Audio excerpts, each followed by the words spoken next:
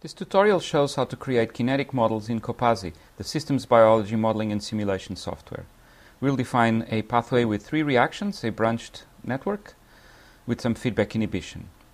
Reaction 1 is represented with reversible non-competitive inhibition, species B being the inhibitor. Reaction 2 is represented with non-competitive inhibition with a second-order effect, C is the inhibitor, and this is the equation. And the third reaction is simple Michaelis-Menten kinetics, irreversible. We also will have that species A, B, and C will be kept fixed. So when we start Copasi, we get the main window with the logo. Because we're going to define the model, we need to go straight into the model part here, first entry. And once we highlight model, we get a page for the main properties of the model, starting with a name. Let's call it just branched. Below we have units of time, volume, and quantity. I like to change the volume unit to be liter, so I know everything is a multiple of liter, and millimole, so everything is in millimole per liter. Below we have a box which allows us to write any comments. This is really free text. You can write as much as you want, you can put references, etc. Once we've defined these main parts of the model, next we're going to go and define the actual thing. So we expand the tab that says model, and now below we have biochemical, mathematical, and diagrams. To enter a model, we have to enter it through the biochemical view. We'll later see the mathematical view in a moment. So in the biochemical we have compartments, species, reactions, then global quantities and events, which we'll not explain in this video, and finally parameter of review, which we'll touch briefly. So we start with compartments. Every model must have a compartment at least, and Copasi always defines one with the unit volume. Let's call it cell, just for the sake of giving it a new name. Now once we've done that, we double click that entry, and now we get the detailed page for that particular compartment, which we now call cell. And at the moment it's empty, has nothing, it's 1 liter volume. Let's set it to 1 E minus 12, so that's more realistic size for a cell. Next step after we've done compartments, usually it's to go to reactions. We leave species for later because by adding reactions we'll automatically enter most of the species, if not all. So when we go to reactions, there's nothing there. There's one that says new reaction. We just have to double click, rename it, let's call it reaction 1, R1. And now if we double click again, we get the page with details for that reaction. We start by adding it. Chemical reaction, if you remember, was A to X. Now we've used the equal sign. That means that the reaction is reversible. It can go in both directions. Note that also we've left one space between the letters, the names, and the equal sign, and that's needed because otherwise equals would be included in the name, and we do not want that.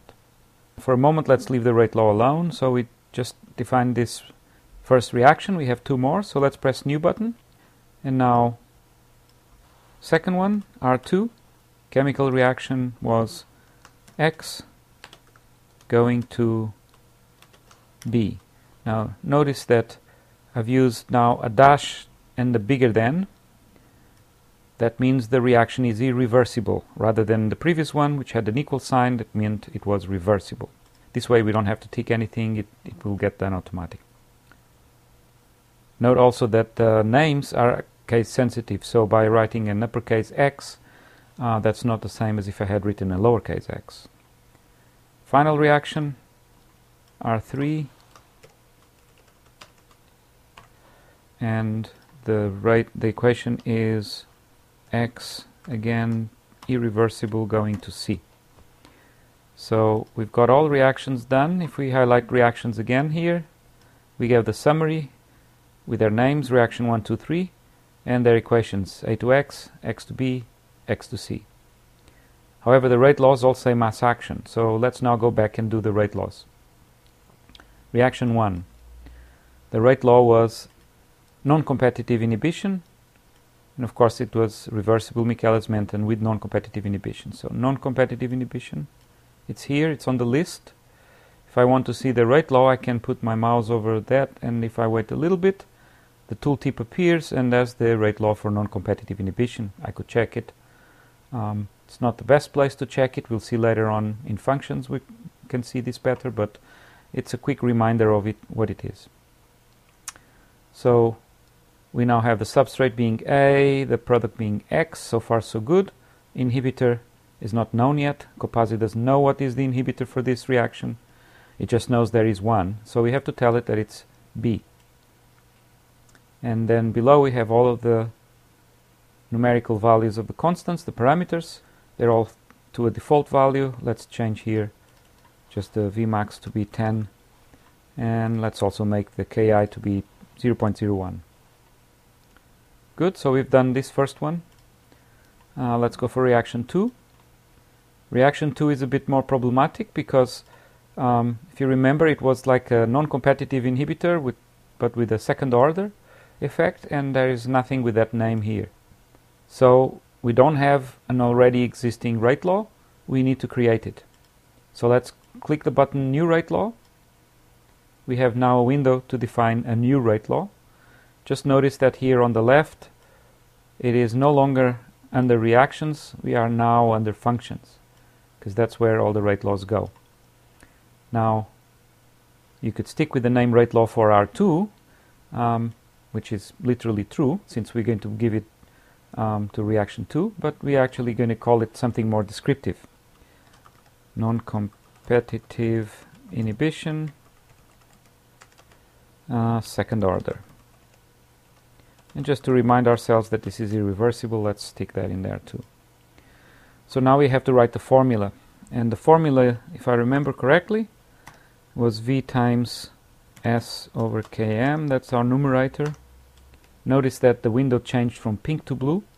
It's pink when the mathematical expression is unfinished and therefore not correct.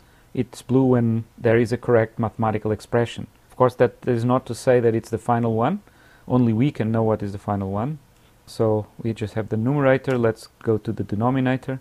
And that had two terms. First term was 1 plus S over Km. And then that multiplied by 1 plus I over Ki raised to the power of 2. We close this one, we close the next, and that's finished, and it's blue, so it means it's correct, at least mathematically correct. We now need to tell it that this is for reactions that are irreversible. Already says only reversible reactions, and at the moment it says no substrate, because it doesn't know about any substrate yet. We have all the symbols displayed down here, and we have to tell Copasi what these symbols are. They could be parameters, which Vmax is a parameter, so we're just going to leave it like that. S is not a parameter, it's actually the substrate. So let's check, and there is an entry for substrates. Km is a parameter, and then there's another Km. See, this is where it's case sensitive, so I've made a mistake. I've put two different symbols there. We don't want that, so we go back and we have to edit the reaction. So we delete this and write Km. It's been edited, and now there's only one Km here on the list, which is good. Km is a parameter, so we're going to leave it. I is an inhibitor, therefore that means it's a modifier, so we have to select modifier. And finally Ki is also a parameter. So that's it. We've got the rate law defined. We press commit, and then Copasi displays the rate law with a nice rendering here of the function. And we're ready to go and assign it to the reaction 2. So we go back to reactions, reaction 2. And now if we choose here rate law, there should be an entry for our rate law, and there it is, competitive inhibition second order.